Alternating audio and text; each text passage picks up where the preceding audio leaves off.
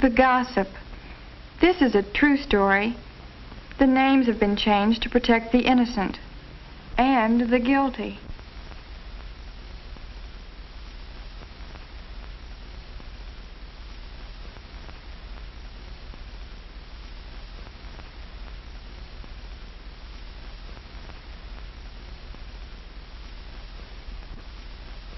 Mainly, it's the story of Laura and Jean.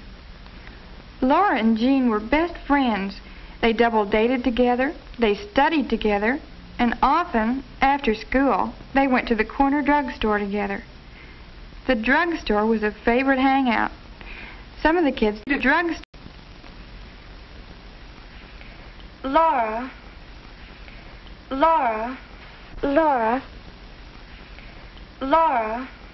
Uh-huh. Laura, I've been thinking, maybe we shouldn't see each other quite so much. Are you afraid of what Frida Thompson will say? You're dependable and you make good grades And you're just about the best friend a girl ever had. But, well, let's not give Frida a chance to do any talking. All right, but I sure hate to have to worry about what people will say. So do I. But you have to sometimes, I guess. And Laura. Uh-huh. If anything ever should come up about one of us, let's ask right out. Get the facts. No jumping to conclusions. Laura. Uh-huh. Now, do we all understand Mrs. Hoover's instructions? We each have a candidate to check on. I don't think it's fair to ask Laura to check on Jean, since they're best friends and all. Well, I'm sure Laura will be objective about it, Mary. Oh, yes, Mildred. I'm sure Laura will be objective about it. As objective as she can be. I'm just saying I think it'll look funny for Laura to check on her best friend. Saying.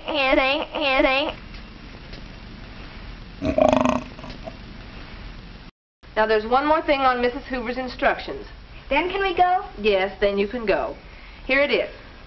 Remember, girls, we have to do a lot of talking about people in this office. Okay,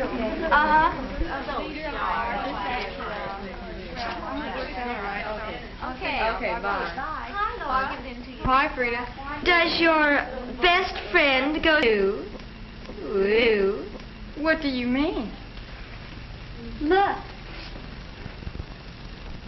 Oh, Frida, he's just taking her home. Well, when the cat's away, the mice will.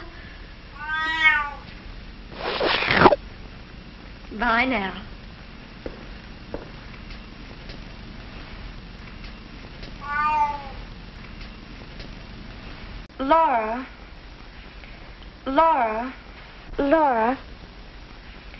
Laura.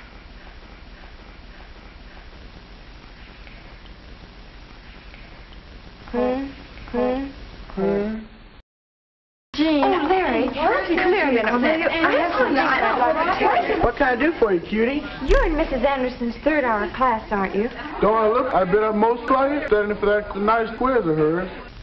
I don't understand. I was talking the other day in Mrs. Anderson's room about the party we were going to do. Got answers saying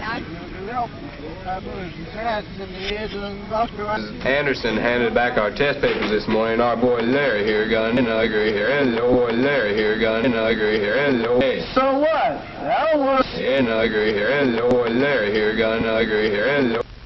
I don't understand. I was talking the other day in Mrs. Anderson's room about the party we were going to do. Got answers you mean. Oh, what color? Big news, big news. Guess who I saw exchanging notes in study hall? I know, teacher. Jim O'Donnell and Jean Brownlee.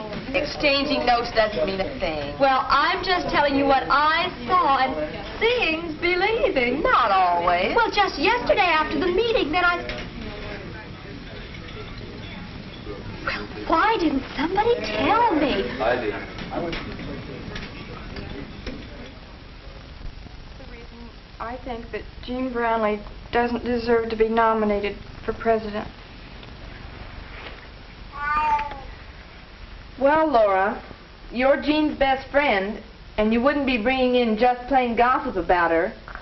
But somehow it just doesn't seem like Jean to help people cheat on a quiz. Oh, I don't know.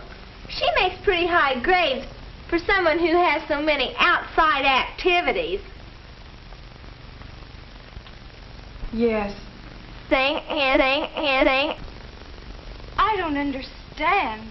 It's not true. None of it's true. Laura, you know I wouldn't do a thing like that. Why didn't you come and ask me about it? We weren't supposed to talk about it outside the meeting. You weren't. I don't understand. I thought we were always going to get the facts before we jumped to conclusions. I thought I had the facts. But you didn't. You didn't. Jean, you're making it worse than it really is. No, I'm not. It's a big lie. You can live it down. Why? Why do I have to live it down? Why do I have to live down a big lie? Laura.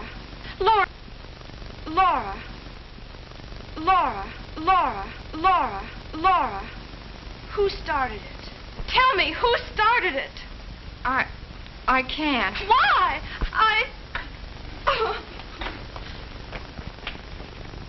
Women. Oh, well.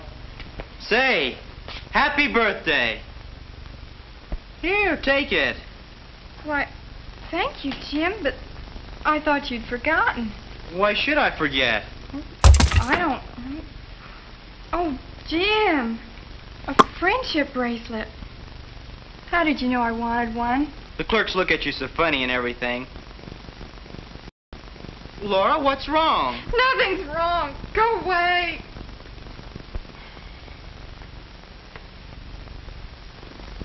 No, nothing was wrong, except that everything was wrong. Can Laura do anything to help Jean now that she's sorted the facts from the gossip? How can you tell the difference between fact and gossip? What do you think?